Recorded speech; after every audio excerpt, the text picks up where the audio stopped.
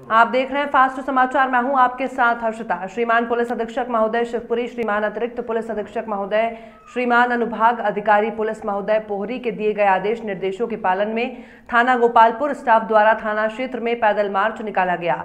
क्षेत्रवासियों को कोरोना बीमारी से बचाव, स्वच्छता अपनाने, सोशल साइट पर आपत्तिजनक पोस्ट अपलोड और फॉरवर्ड न करें, शासन के आदेश लॉकडाउन का पालन करें, धार्मिक आयोजन न करने और घर पर ही रहने के लिए समझाइश और संदेश दिया गया। पैदल मार्च से लोगों को अति आवश्यक कार्य होने पर पैदल चलने की प्रेरणादायक उदाहरण प्रस्तुत किया। मोटरसाइकिल चालकों पर चालानी कार्रवाई भी की गई। सर, आपका क्या नाम, शुभ नाम? मैं सब इंस्पेक्टर मनीष सिंह चौहान, थाना गोपालपुर प्रभारी हूँ जी। आप 22 तारीख से लेके और आज की 2 तारीख तक आप जो है नगर भ्रमण कर रहे हैं, इससे गांव में क्या बदलाव आया?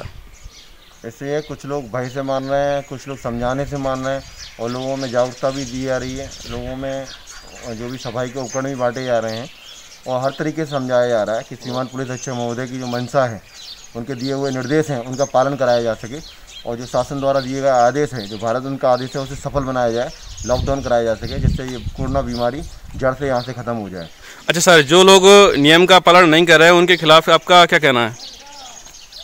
उनके खिलाफ या तो वे कर रहे हैं तो ठीक है, समझा से माने ठीक है, नहीं तो उसके बाद 128 कार्रवाई की जाएगी। अभी तक कितने लोगों पर कर चुके हैं कार्रवाई? अभी ऐसी कोई कार्रवाई नहीं है। चालानी कार्रवाई की है। मोटरसाइकिल पे जो मोटरसाइकिल पे दिखे हैं उन पर चालानी कार्रवाई की है विभिन्न धाराओं में और 188 में यदि कोई पाया जाता है लगातार शासन के आदेश की अवहेलना में तो उस पर 188 कार्रवाई की जाएगी। अच्छा, इसके अलावा आप लोगों को किसी और ने सहयोग दिया है? इसके अलावा भी किसी ने सहयोग नहीं दिया।